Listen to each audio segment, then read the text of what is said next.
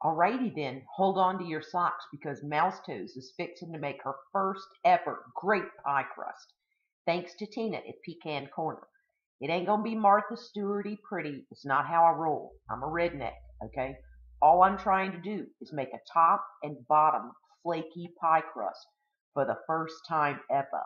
So here goes. Don't laugh at it. It's gonna be great. I just believe I can do it. Yes. Alrighty then, this is a food storage experiment. You saw my pie crust, thanks to Tina at Pecan Corner, doing a video and teaching me about using lard. I made a pie crust. It ain't pretty, people, but I ain't a fancy kind of chick. So anywho, I've got some butter and some onions going here. Home canned chicken broth in November of 2013. And this is my chicken soup. So my intention is to see if I can turn chicken soup into a chicken pot pie. Of course, there's milk and flour. So, I'm getting this going. I'm then going to add my flour, get this thick, and we're going to see if this turns out to be a chicken pot pie. So instead of this just being chicken soup, my intention is, can I turn this into chicken pot pie? Because this is what I put in a chicken pot pie. Peas, carrots, taters, tomatoes. So, and these, with the exception of the corn and tomatoes, I grew in my last house. So I've had this since September 2012. Can't hurt to give it a whirl, right? It's food storage experimentation week at the Marshmallows. Oh yeah! I'll let you know what happens. Huh? Anything could happen. So I've got the milk, home canned chicken broth in here,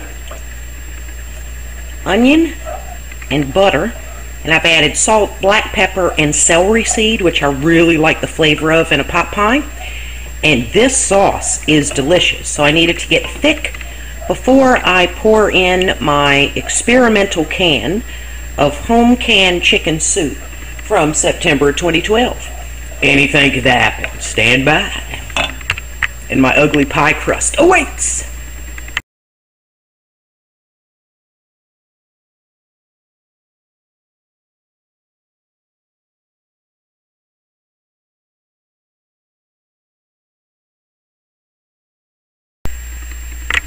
Okie dokie then. This is my pot pie, and my crust is beautiful. I mean, it's a crust, not like it's pretty like Betty Crocker. Listen, I'm a redneck. I'm not going for Martha Stewarty, okay, or Betty Crocker. I'm going for, holy smokes, that's so good I want to slap somebody's mama. So anyway, while this was cooking and while I was putting it together, I watched a movie on the Lifetime Movie Network. And in case you don't know, it's like The Bold and Beautiful, Young and the Restless, and Days of Our Lives rolled into one really bad movie with some of the worst actresses you've ever seen. So the theme is always a crazed woman, right? And the woman happens to be a hot, smoking hot hoe, right? And some married man in the movie, ooh, how flaky, always loses his mind for that hot little hoe's smoking hot body, right? Loses his mind over a hot piece of tail. Then it becomes, you know, the ex-wife has to go to jail. Look at this, people. I made a flaky pie crust. Thank you, Pecan Corner. I could have made a cuter thing, but I don't know. It's just not how I roll. So anywho, it always involves the new hoe, smoking hot hoe, wanting the child or children of the ex-wife who was done wrong because the husband left her for the smoking hoe. Woman always ends up going to jail. Then they find out the woman was crazy. So anyway, 2 hours of the worst movie ever. Loved it. Holy cow, people. I have done it. Now, let me get my little intoxicated countertop tripod and let's test it.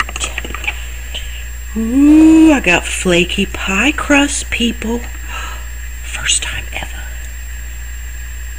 Oh my god, that is so good.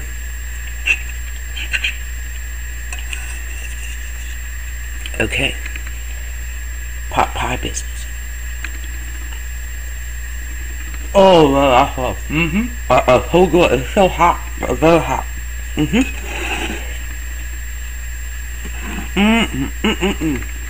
Check it out. I made a pie crust. So, in summary, yes, indeed, you can make a righteous chicken pot pie from chicken soup that you have canned in 2012. I rocked it. Thank you, Tina at Pecan Corner. Woo, woo. Mouse Toes made a pie crust. Woo, woo. It's your birthday.